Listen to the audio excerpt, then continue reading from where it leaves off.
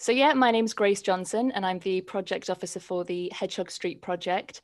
So that's a joint campaign between the People's Trust for Endangered Species and the British Hedgehog Preservation Society. What I'm going to do is actually just stop sharing my video just because my internet's been really patchy today. So yeah, and then you can see the slides a little bit better as well there. Yeah, so Lauren and I are really happy to be here today to talk to you virtually about hedgehogs and roads. So let's get started. So in terms of what we're going to be talking about today, we're going to go through the hedgehog declines and threats in the UK. We're going to talk about the ways in which roads can be dangerous for hedgehogs. We're going to go through a little bit of previous research, look at some potential solutions, and then Lauren's going to talk about her ongoing research on the topic. So a little bit about the declines of UK hedgehogs. So these are quite commonly used figures when we're talking about the hedgehog decline. So these are probably figures that you've heard before. This information comes from the State of Britain's Hedgehogs report, which was last published in 2018. And that's by these charities that set up Hedgehog Street, so the People's Trust and the Hedgehog Society. The report tells us that we've lost 50% of rural hedgehogs and a third of hedgehogs in urban areas, so 50% in rural and 30% in urban. So we're currently working on the next State of Britain's Hedgehogs report, and we're hoping to publish that later this year, and probably in the autumn, so that'll be one to keep an eye out for. It's very difficult, as with any species, to put an exact number on the population, and an estimate in 1995 put the hedgehog population at about 1.5 million. It's now thought to be less than a million, but we of course, we can't say that for sure. So back in 2011, these charities actually joined forces and launched the Hedgehog Street project. So we're celebrating our 10th birthday this year. So we've got lots of exciting plans coming up. Just a little bit of background about Hedgehog Street. So it's quite a far-reaching project. There's a lot of different elements. I've got a few examples here in the pictures below. So first of all there, the bottom left picture, we attend a lot of events to engage with the public, but also key stakeholders. So people like developers, farmers, ecologists. Obviously, that's more in normal times. We haven't attended any events recently, but hopefully we'll be able to soon. The next picture along there is myself and a colleague helping out with a camera trapping research project. So we support a number of research projects to try and untangle the reasons for the hedgehog decline and look at potential solutions. The next picture along there is a training course that we run, and that's on hedgehog ecology and land management. And that's to try and tackle habitat issues. So we do get a really good variety of people attending. So we get ecologists, green space managers, conservation volunteers, wildlife hospitals. It's a really, really good mix of people. The next picture along there is our MP species champion. So we work with him. Most recently, we've been working to try to increase the legal protection in the Wildlife and Countryside Act. And that's going to be through an amendment to the Environment Bill. So we're just waiting for that to come back into the Commons to get a bit more, a bit more information about that. And finally, media interviews and articles. So we do a lot of that to raise the profile and awareness of hedgehogs and the conservation work that we do. And some of you might have actually spotted us on BBC Breakfast this morning, which was very exciting. So yeah, that was really good.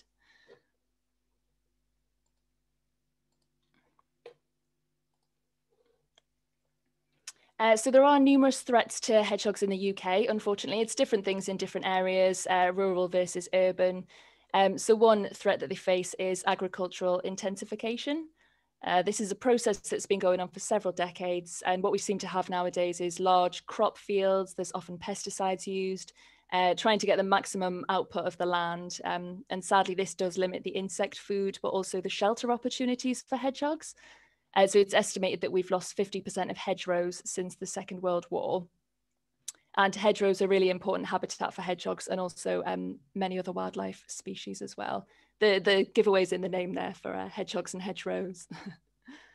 Next along there, we've got habitat loss. So again, that's linking to the massive loss of hedgerows, but there's also more and more development. There's less suitably wild and diverse areas for hedgehogs. Next along there, we've got habitat fragmentation. That's a really big problem.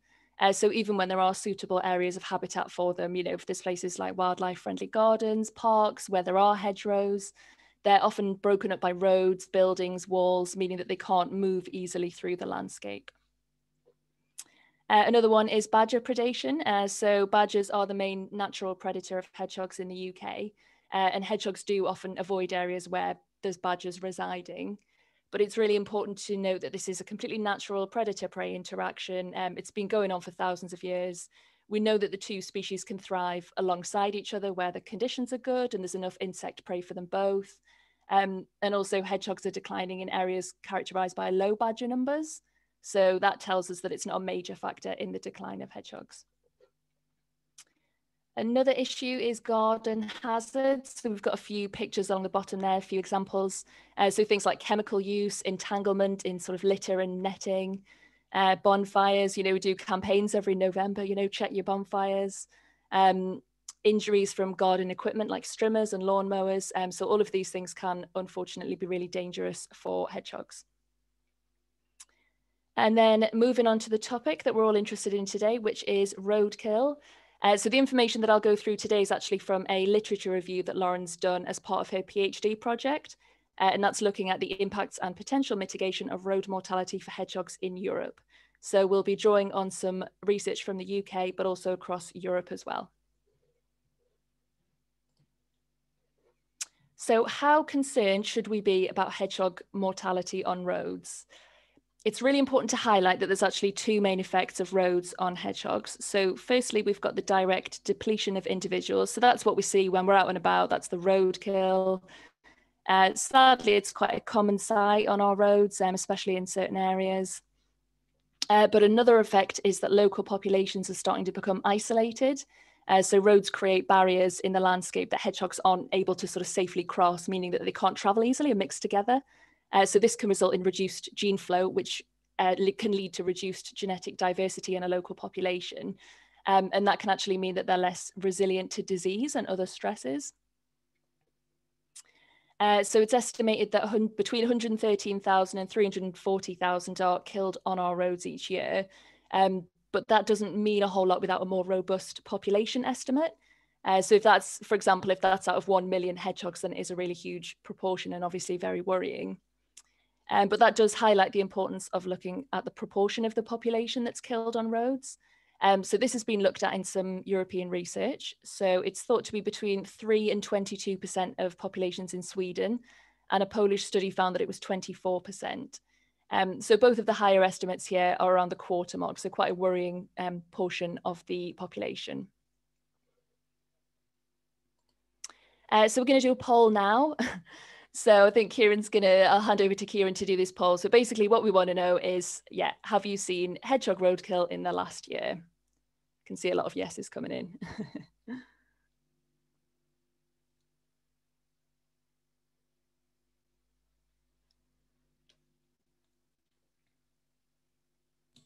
Just to let everybody know, this is anonymous, so we can't see what individuals have put. I'll give you another couple of seconds. We've got a good return rate, actually. A lot of people have already answered, but yeah, if there's many of you as possible can get your answers in. Right, and I'm gonna close that now and share the results for Grace to talk about. Perfect, thank you. So yeah, again, not surprising, 70% of people have unfortunately seen a road-killed hedgehog in the last year. Unfortunately, it's a really common sight on our roads. Okay.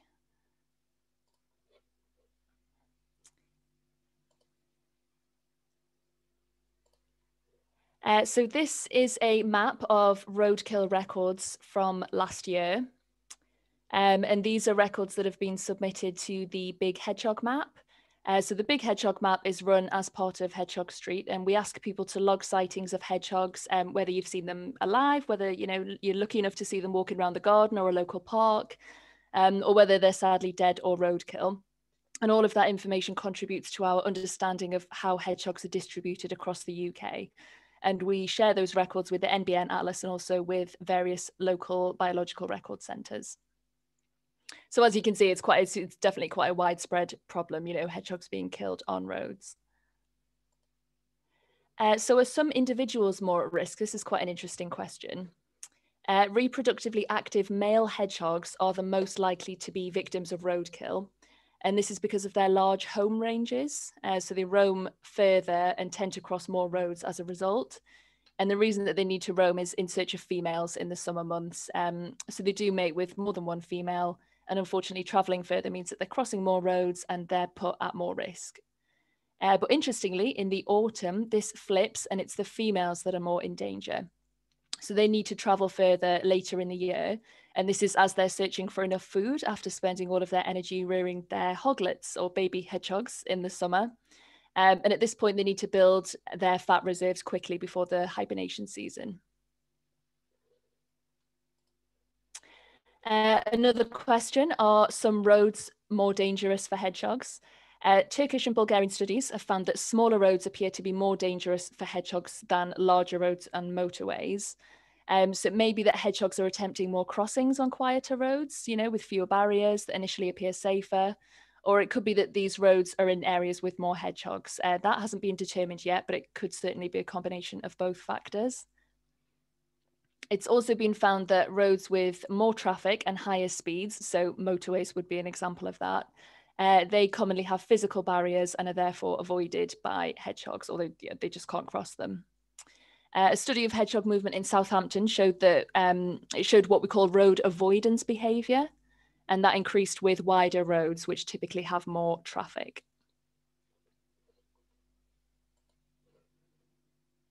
Population fragmentation, so we mentioned that a little bit earlier. There's actually an ongoing research project in London just looking at the effects of this isolation on populations.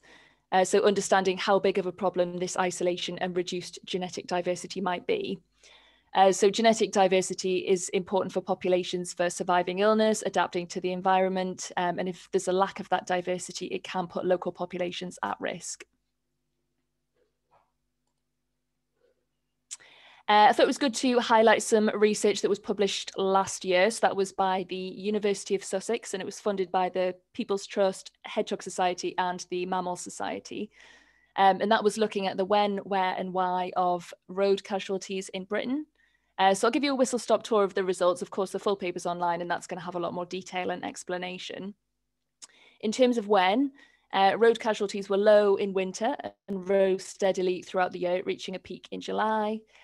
This ties in with what we know about hedgehog ecology and life cycle. So we know that they hibernate in the winter and they're much more active during the summer. In terms of where, there was high numbers of roadkill. So areas associated with a high probability were urban and grassland, with the highest danger being on the suburban edges of large cities and throughout small towns and villages. In terms of why, the casualties peaking in July suggest that roadkill is likely to be linked to breeding. So in July, that's when vulnerable juvenile hedgehogs are starting to leave their mothers and they begin to forage for themselves. And they often disperse to new areas at this stage in order to do that. And that, unfortunately, again, means crossing more roads. So it's all a little bit of doom and gloom, but if we look at some solutions, there are a few potential solutions for road mortality. All have, benefits and drawbacks, so I'll just go through a few of those. So first of all, we've got fencing and crossing structures. So fencing is a commonly used approach to prevent wildlife mortality on roads, but fencing alone does actually worsen the issue of populations becoming isolated, because of course it's creating barriers within the landscape that hedgehogs aren't able to cross. So a better option is thought to be combining fencing with road crossing structures. So things like green bridges. We've got a green bridge on that right-hand side picture there. And also road tunnels for wildlife as well. So this approach is beneficial because it's going to reduce road mortality, and it's also going to conserve or potentially even increase the permeability of the landscape. Studies from all over Europe have recorded hedgehogs using these crossing structures. It's also been found that badgers do use them, but whether this affects the use by hedgehogs, we don't know at this point, so that's potential for further research. The next potential solution we've got here is traffic calming measures. So by this, we mean things like speed bumps, speed restrictions, warning signs. So really just aiming to reduce driving speed in particular areas. The good thing about these options is that they're significantly cheaper than road crossing structures. And of course, this is something that has to be taken into account. They may also be just as effective as road crossing structures. And the aim of these measures is to enhance the preferred crossing sites, so those that are commonly used but aren't necessarily roadkill hotspots. The drawback of these measures, though, is that they don't always necessarily serve the intended purpose of reducing speed. So sadly, a lot of people, of course, do just break speed limits, avoid, ignore signs, things like that. So that's one of the drawbacks of that approach. Another potential option is to manage the surrounding habitat. So improving habitat may mean that hedgehogs can actually thrive without having to cross so many roads in search of food and shelter in the first place. So you're aim to improve habitat quality, generally, but certainly around road verges, reducing the shrubbery in the middle of roads as well. And also bearing in mind that hedgehogs and of course other wildlife often follow linear features like hedgerows, just ensuring that these are running parallel, so next to the road rather than perpendicular, where the hedgerow would essentially just be leading them towards danger.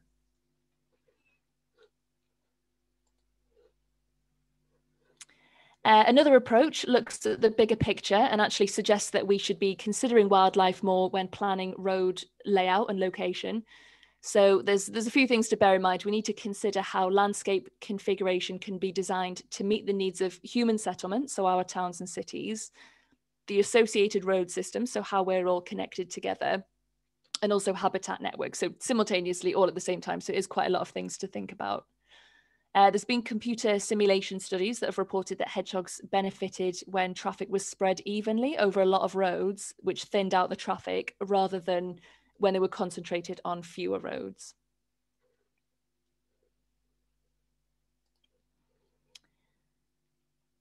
So we've got a few options for mitigation there, a few potential solutions, but it's really important to consider these points as well. We do currently lack robust population estimates for hedgehogs.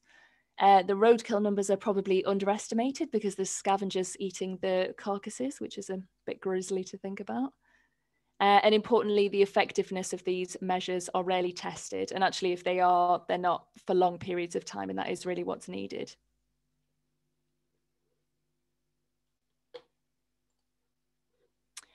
So a few conclusions to draw from all of this. We do have options for mitigation, but we need more long-term monitoring to establish just how effective they are.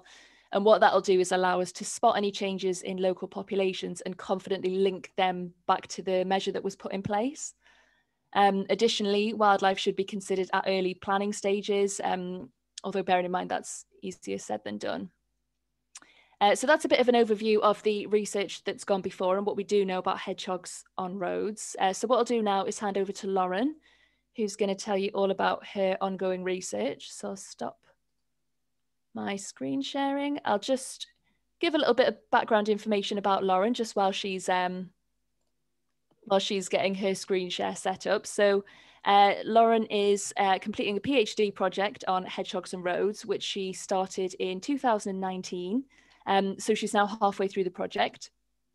She completed her undergraduate and master's degree in wildlife conservation and management. And after this, she worked in educational roles for the RSPB and as an ecological consultant. On the research side of things, she's worked in much hotter climates than the UK. So she's been part of projects tracking monkeys through the Brazilian rainforest and also monitoring bird communities in Madagascar. So yeah. Not jealous at all, but there we go. Are you all ready there, Lauren? I am, yes. Thank you ever so much, Grace. Hello, everyone. So I'm going to do the same as Grace, and I'm going to turn off my camera just to save the Wi-Fi, because you never can tell what it might get up to. But so now we're going to discuss my PhD research, and this is what I'm doing at the Nottingham Trent University, and it's kindly part funded by the People's Trust for Endangered Species.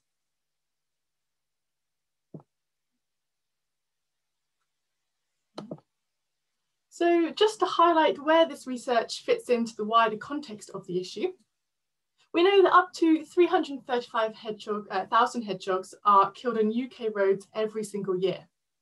And of course, this is a welfare issue, but we also need to know if it is a conservation concern as well. The best way to do this is to look at the impacts of roads on local populations, because these populations can vary significantly and they tell us a very different picture about threats. The difficulty in understanding these impacts, however, is that getting enough data is really hard work, it's time consuming, and it's expensive. So we currently don't have enough data on roads and hedgehogs in the UK. And perhaps what we do have isn't fine scale enough to know exactly what roads could mean for hedgehogs in the long term.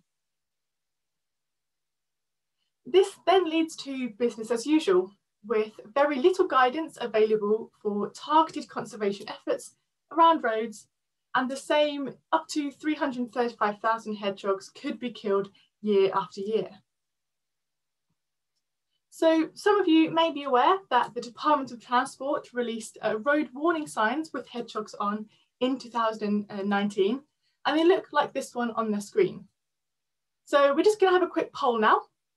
And we're interested to know if you've seen one of these official Department of Transport signs. So not ones that you might have bought yourself, not stickers, nothing that you might have bought from the British Hedgehog Preservation Society, but one of that you've gone through the council to apply for.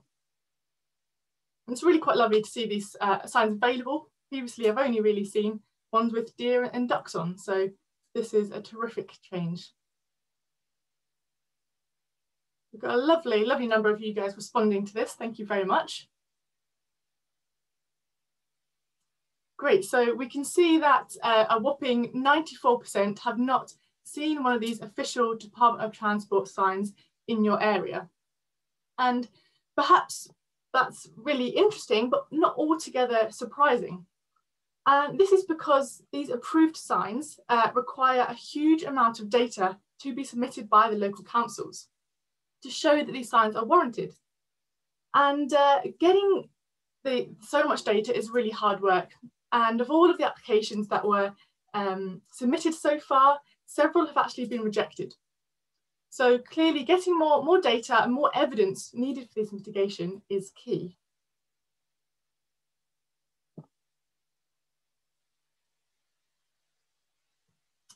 And that's exactly where this project fits in. So we want to understand how different hedgehog populations are faring around roads. And not just any road, we want to compare the impact of different road types. So from the really busy A roads right down to the quiet and residential streets on our doorsteps. And also of different road densities and across a mix of suburban and rural hedgehog populations. So my team and I spent last summer losing a lot of sleep and going out every night and searching for hedgehogs in public spaces in order to count every hedgehog that we could find. We would give every hedgehog a health check, which is what I'm starting to do there in that middle picture. And we would determine if it is old or young individual, a young hedgehog being any individual that weighs 500 grams or less, and if it is male or it's female. From this, we can then build a picture of how big or small each population is, and specifically how many hoglets are being born each year. And information such as this are really useful signs to tell us whether these populations are stable or not. So we've done these surveys in 4 populations in Nottinghamshire, and each site is marked in grey on the map on the right-hand side. So from these surveys, the density of adults we found in each population is in the large hedgehog on the left, and the density of hoglets is in the small hedgehog to the right. So we can see that, for example, the top left population is really large and it's really, really healthy. And in fact, it's nearly twice as large as the usual population density for an urban or suburban area. And then we do have a range of population densities there, from down to 41 adults per kilometre square, 13, and right down to 7. Those 2 smaller populations are a fairly standard size for more rural areas where there's less supplementary food perhaps compared to more urban areas. But this variety of population sizes is a fantastic starting point to enable us to compare populations and really dig deep and pick apart the differences in the road effects at this local scale. This is one of my favourite parts of the project now, all about hedgehog movements. So now we know about the size and the structure of these local populations. We also want to know a bit about their movements and their interactions with roads. And this is because roads are known to change the behaviour of roadside animals. For example, where and how they move on a daily and even a seasonal basis. So to dig a bit deeper into this and understand the risks that hedgehogs are facing around roads, we are trying to understand which roads hedgehogs cross or perhaps don't cross, how often different individuals are crossing compared to one another, and also when at night or throughout the year they cross most often and therefore most at risk of being hit. So to do this, we use GPS technology to record a hedgehog's location every 10 minutes. And every 10 minutes is fine scale enough to ensure that we capture the majority of these road crossing events. To then find these GPS tags and download the data, I walk around and I look very, very silly holding this metal antenna above my head as in the middle photo. I cannot tell you how many strange looks I've had and very strange comments over my time in this project when people see me doing this around their local area. But ultimately, it's really great fun and it gives us an absolutely unparalleled insight into hedgehog movements. So this map on the right-hand side is one of our 4 study areas in Nottinghamshire, and it's one of the 2 more rural areas also. Each coloured dot on that map is a location of a hedgehog that we've gathered over a 3-week period, and each of the 4 colours is a different hedgehog. So in this village, there are luscious gardens and big school fields, and the black line running along the top is a really busy A road. So from the points on the map, we can see that these hedgehogs are almost exclusively staying to the bottom of the village around this agricultural land and very rarely crossing that busy A road at the top. Now, hedgehogs aren't territorial and they certainly have the capabilities to walk that distance from the south of the village to that A road, but they rarely venture very close. And this even though that there are wonderful gardens and green spaces in this village, which we know that hedgehogs usually spend a lot of time in and we thought to prefer. But of course, as a caveat, this observed behaviour could be due to several different factors that aren't immediately obvious. But we can now compare those movements from the previous map to one of our more urban sites in Nottinghamshire. And this is one without an A road, but lots of minor roads. So this is an animation showing hedgehog movements of 5 different individuals at night. And we can really see that they're moving all over the village and crossing these minor roads really quite often. The hedgehogs have been known to walk an average of 1 to 2 kilometres a night. So realistically, they're bound to be coming across lots of these roads in more built up and residential areas. If you keep your eyes on the males in the pink and yellow in particular, you can see that they're roaming really quite far. And we found that males actually cross roads nearly twice as often as the females. So as Grace mentioned earlier, this is likely to be a result of males simply having larger home ranges and wandering further than females. And we also found that the majority of these crossings happened between 10 PM and 1 AM. So perhaps later at night is slightly more risky for hedgehogs crossing roads than early mornings. So the final part of this project is really the crux of the issue. It's of course the hedgehog road mortality. So I drive around these villages and the surrounding area 3 or 4 times a week to record any hedgehog roadkill I see. Each purple dot on this map is a poor hedgehog that I found since mid-May last year, and that's a whopping 42 hedgehogs on that map. Of course, this only shows the fatal accidents, as there are likely to be some hedgehogs that are fatally injured by a car and perhaps wander off into the bushes and are unseen during the surveys. So we can see that the majority of this roadkill has occurred between, near villages and towns and on minor roads as well. And this does mirror the studies that Grace mentioned earlier for hedgehogs in Bulgaria and Turkey, as well as the citizen science data analysed nationwide in the UK. So we can compare this roadkill data to the population surveys I've mentioned earlier. And we can see what proportion of each population is killed each year, which we know is a crucial biological information. So we can see that somewhere between 12 and over 30% of of a local population is killed every year. These higher estimates are absolutely shocking at the local scale, and intuitively it is these smaller populations that raise most concern. So these smaller populations need a good supply of hoglets or immigrating hedgehogs from other areas in order to stay stable over time. But we can also see that this proportional loss varies quite a lot. So not every population is affected the same, and how each population copes with this loss is ultimately down to factors such as their yearly growth and also other causes of mortality, such as natural predation.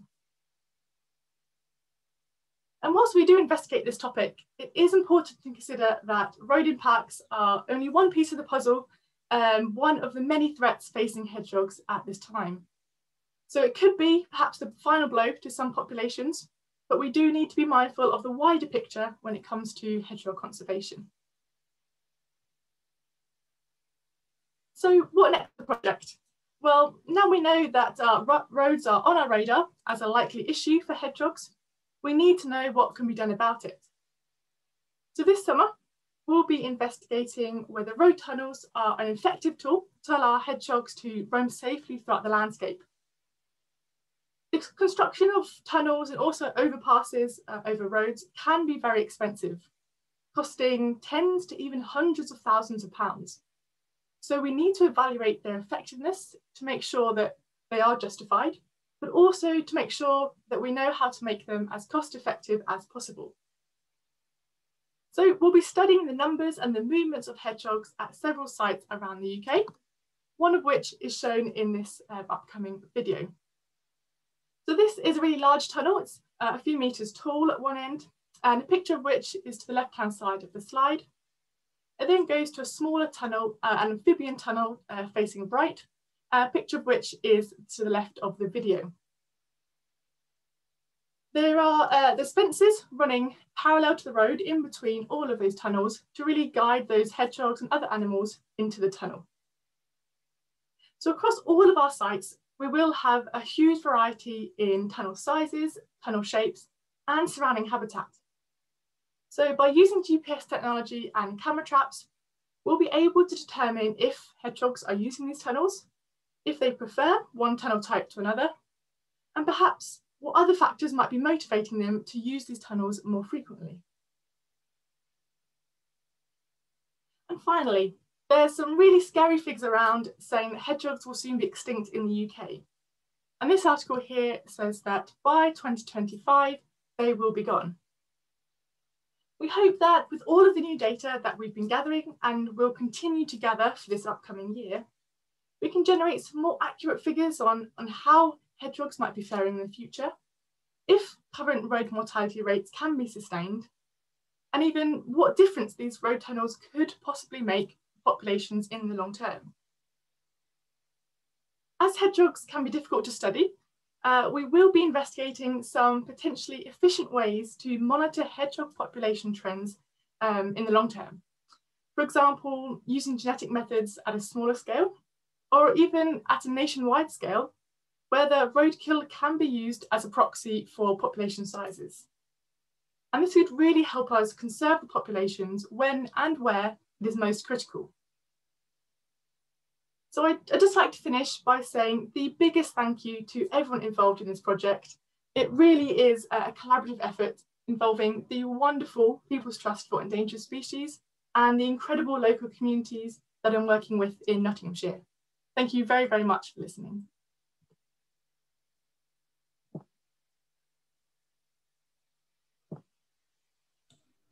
Right, thank you very much, Grace and Lauren, for a wonderful, wonderful talk. Bear with me one second. Somebody turned off.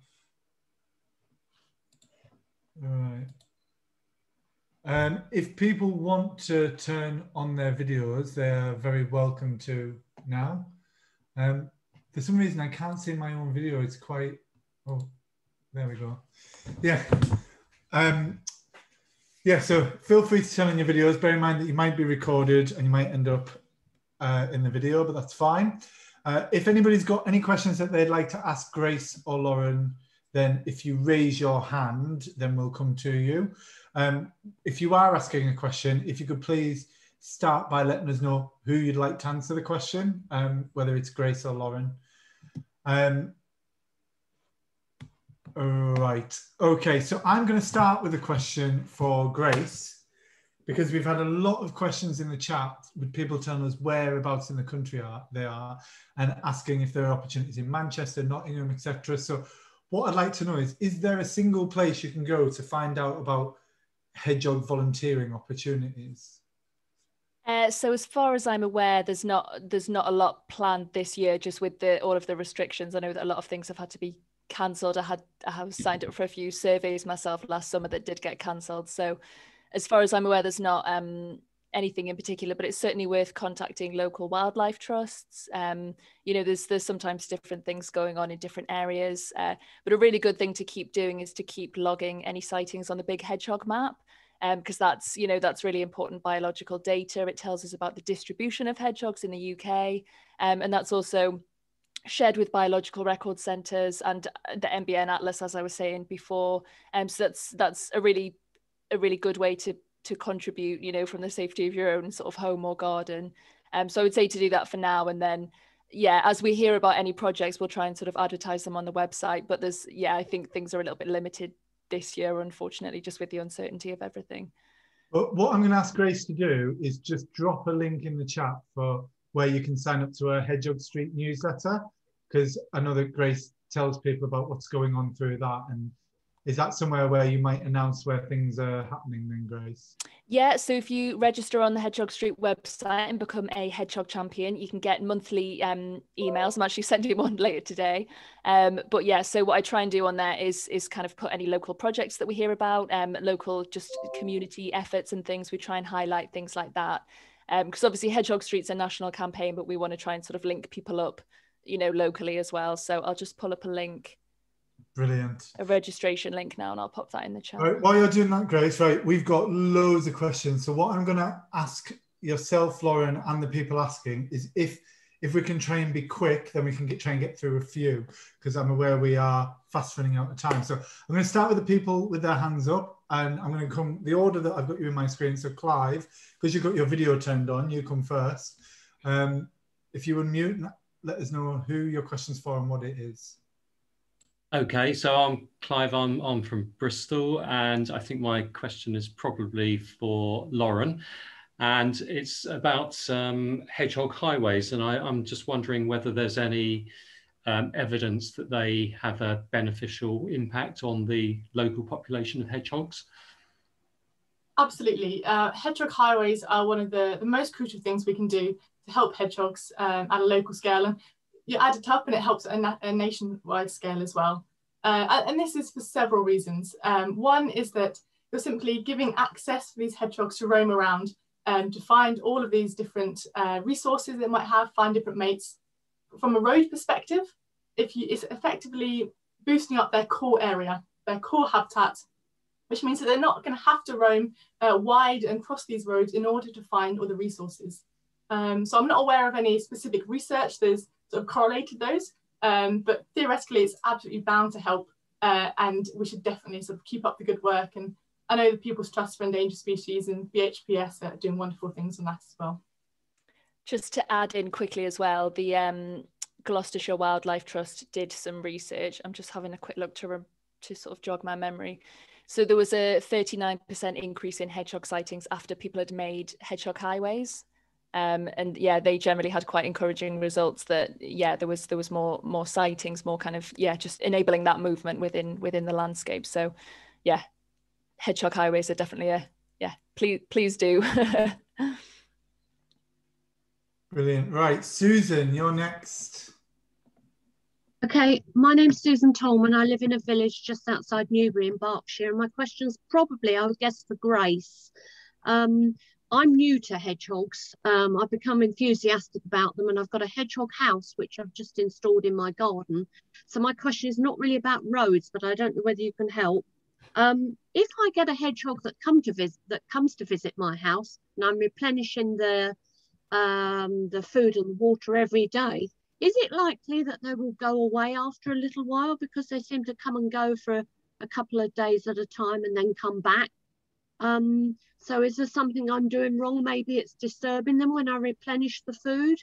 That was the first question. The second one is, I'd like to see them. So what sort of camera would you recommend for actually installing in the house itself? Well, yeah, thank you. It's really nice to hear that you've got a hedgehog house in the garden, and putting food and water out is a really good way to encourage them to the garden and to hopefully get a sighting. We wouldn't recommend putting food and water inside the hedgehog house itself. We'd sort of keep the nesting site and the feeding station kind of slightly apart from each other, just because we don't want to be attracting things like cats and foxes to the house itself. So don't put the food in the house, it's in the tunnel to the house. Exactly. Outside. Yeah. And also, like you say, if there is a hedgehog in there, it's sort of getting, it's getting a little bit disturbed each time there's sort of food being replenished. But you could put together a feeding station, just something like an upturned plastic storage box, and put a little gap in there, and that'll mean that hedgehogs can access the food, but foxes and cats and things can't. So that's that's a good way to just sort of keep things separate. And it's worth bearing in mind that they can travel 2 kilometers plus in a single night. So actually, it might be that they're if people down the street are also leaving some food out, and actually they're making use of that supplementary food from hedgehogs, and also natural food. There might just be a good amount of natural insect prey. So I don't think it's that you're doing anything wrong. I think it's just that they do use different sites. So I think just keep doing what you're doing, but just keep the nesting site and the food a little bit separate. If I want to actually see one, because I don't want to disturb it, I'd like to put a camera actually in the hedgehog house itself, but I've no idea which sort of thing I should go for. Yeah, sorry, you did ask that. I'm just pulling up a link, because we worked with an organisation called Nature Spy last year, and they provided us with some advice on the different options for cameras, and they're a really good organisation. They can sort of answer questions, point you in the right direction better than I can. So I'm just going to put that link in the chat. I'll mention as well though, Susan, if you want to get a good idea of all the wildlife that's used in your garden, a camera trap, so a trail cam, can be quite a good thing to install in the garden, so that you can see what else is coming in as well. Right. Obviously, anything in the hedgehog house is only going to capture whatever is in there. So you might have some nice images of things that you didn't realise were visiting your garden if you put something outside, and then at least then there's no risk of disturbing anything. Yes, okay, and that will this website will actually make it clear which camera is suitable for which things. So I don't want to spend a lot of money and find out it's not the right sort of camera, because I don't know what they're called. I believe so, yeah. It's got a few options on that page and a few bits of advice, but you could always email Nature Spy and they can sort of give you a bit of help. But welcome to the world of hedgehogs. So if you head over to hedgehogstreet.org, we've tried to put all the sort of tips and advice for helping them in your garden. Thank you. On there. I'll lower my hand if I can work out how to do it. Okay, Joanna, if you could unmute. Yes, there we go. Hello, I can't put my camera on because you've disabled it as host, but anyway, I would like to know, you said badgers eat hedgehogs, but do urban foxes, are they a danger to hedgehog populations? They can be, yes. So I've done some surveying in Regent's Park in London, and there's obviously there's a hedgehog population there, but there's obviously, with it being a very urban area, there can be a lot of foxes, and they don't seem to eat them, but they seem to sort of wait and attack them, and they can sometimes cause sort of injuries to the back legs. So it's a tricky one. Sometimes they'll attack them, but then equally we've got photos and video footage where they're both eating from the same food bowl. So I think they can, depending on, it's probably the same as badgers, it sort of depends on the amount of resources that are available. But yeah, they can be a bit of an issue, but badgers are the main predator in the UK.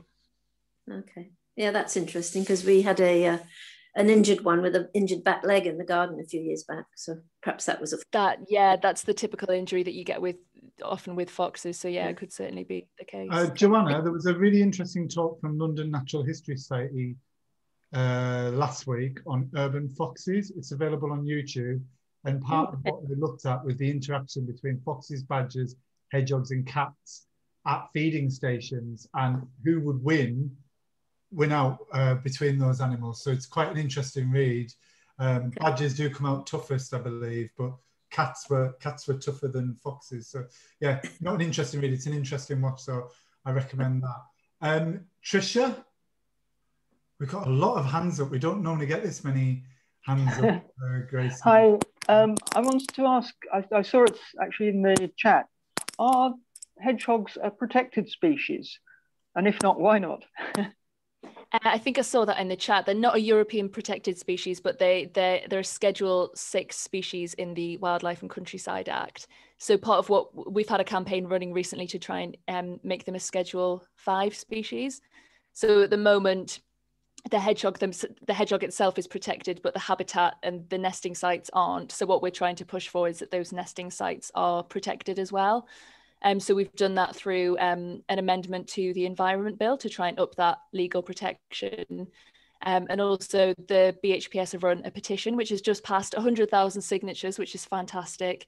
Again, calling for that same protection. So if anybody wants to sort of get involved, you can write to your MP to ask them to support this amendment, and you can still sign the petition as well. I don't know if people, oh, I've just seen that's the link. Someone's done my job for me. Yeah, so there's ways to help. So they do have some level of protection, but we'd like it to be more. Okay, Tina. Hey, unmute me. Hello, can you hear me? Yeah. Yes, awesome. My question would be to Grace and Lauren. Where habitats are fragmented and we're worried about genetic stagnancy, would it be an idea if we took individuals from areas into other areas just to increase the diversity of the genetic pool that makes them up? Has anyone done any research on that, just to make them, more resilient and improve the fact that inbreeding can cause a lot of problems for a hedgehog species? I think there's certainly welfare issues around kind of that sort of translocation idea. I don't know if, do you know of any sort of research on that, Lauren?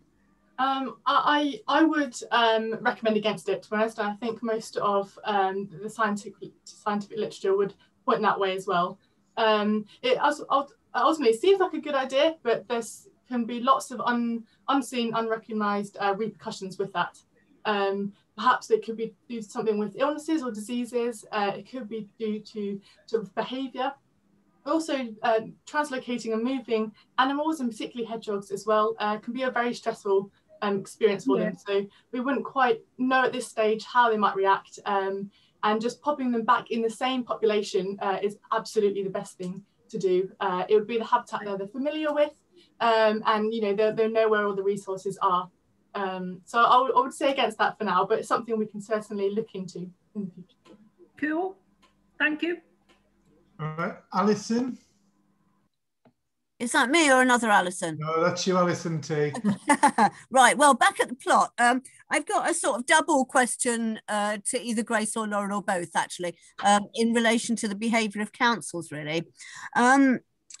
Vis-a-vis the hedgehog warning signs, leaving aside the fact that, the DFT seem to refuse virtually every application, it's my understanding, although it could be wrong, that there haven't been that many applications submitted. And do you know why this might be, and are you working on it? And the second thing is about tunnels. There's lots of questions in my head about hedgehogs and tunnels, but assuming one could get councils or the DFT or whoever would be responsible to put tunnels in, how does one then get them to maintain those tunnels so they don't get full of debris and silt and actually remain useful? Do you have any thoughts on that? Thank you. So I can answer the question about the tunnels. So it is really quite hard work to get these tunnels put in. One, that they're expensive, and due to that, they do need a lot of evidence to justify that they're needed. As for hedgehogs, as of yet, and actually many animals around the world, we don't quite have that justification showing that they are effective or they are wanting this large amount of money. In terms of the upkeep of them, yes, they can certainly have debris. They can perhaps be prone to flooding if they're not quite in the right place. So it's something that's responsible for perhaps ecological monitoring, or the council that put them in there, perhaps that'll be their responsibility. But they should undergo... do that though?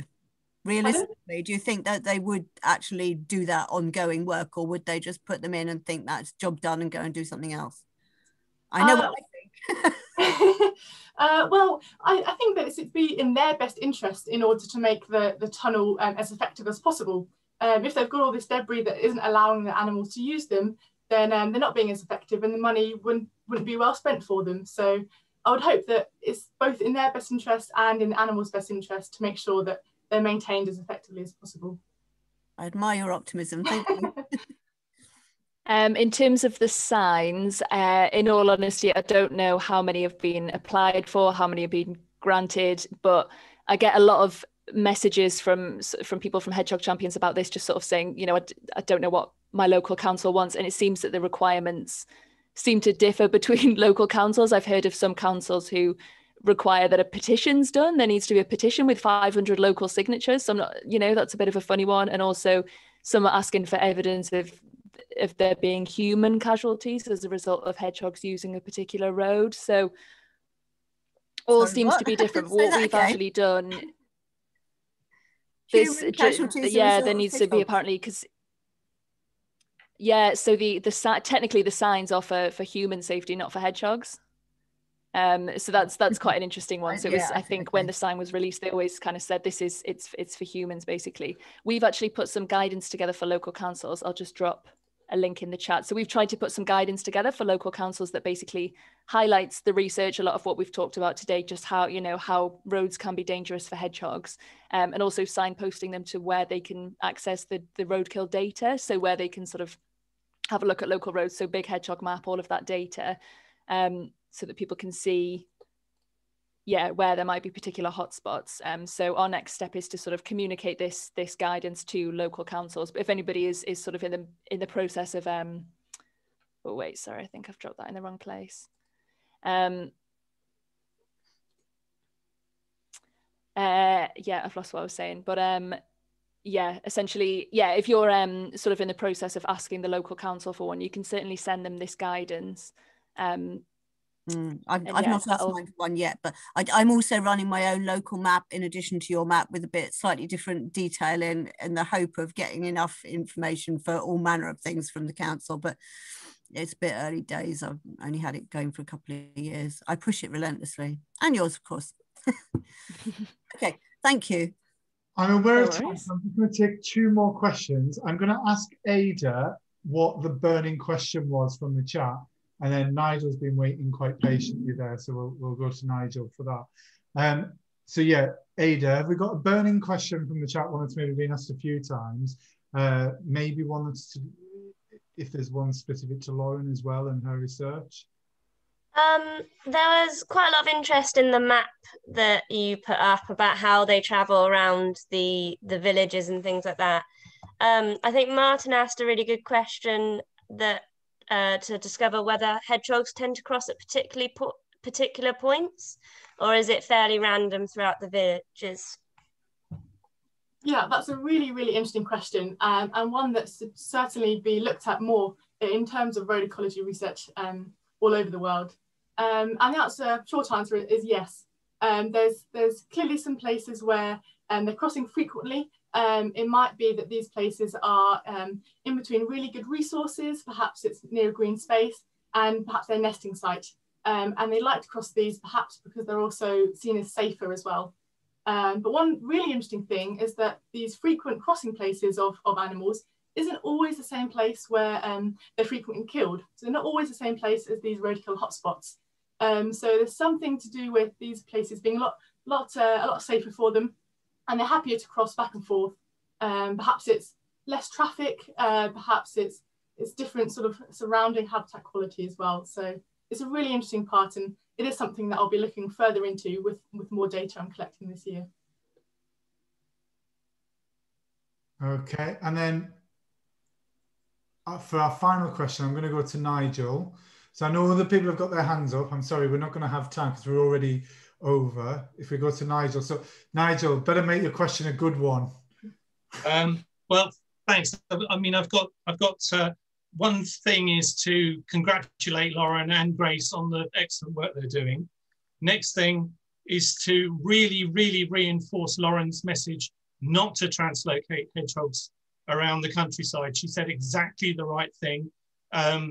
There is no evidence at all that inbreeding is depressing hedgehog populations. It's simply not known whether this could possibly be the case, but the dangers of moving animals and moving diseases around, and also the welfare issues of just transplanting animals from one place to the next, they're all so negative. You know, basically do not do it. But the question I have is, where was that bridge that you showed the video of? Was that in the UK? I've never seen a bridge that good in the UK. Yes. Or an underpass, I should say. It's actually in Peterborough. So one side is a nature reserve, the other side is houses, a residential area. So I'm really excited to get out there and survey the hedgehogs there. We can also see how they're interacting with these tunnels, perhaps how many hedgehogs are using them, if they're going towards the tunnel and perhaps turning around and not going through. Is it male or females using these tunnels? All sorts of questions. So Peterborough is the place to be. Great, thank you. So I hope, Kieran, that was a short enough question. Thanks, Nigel. Right. Yeah, so thank you very much, Nigel. On that note, I'm just going to stop the recording.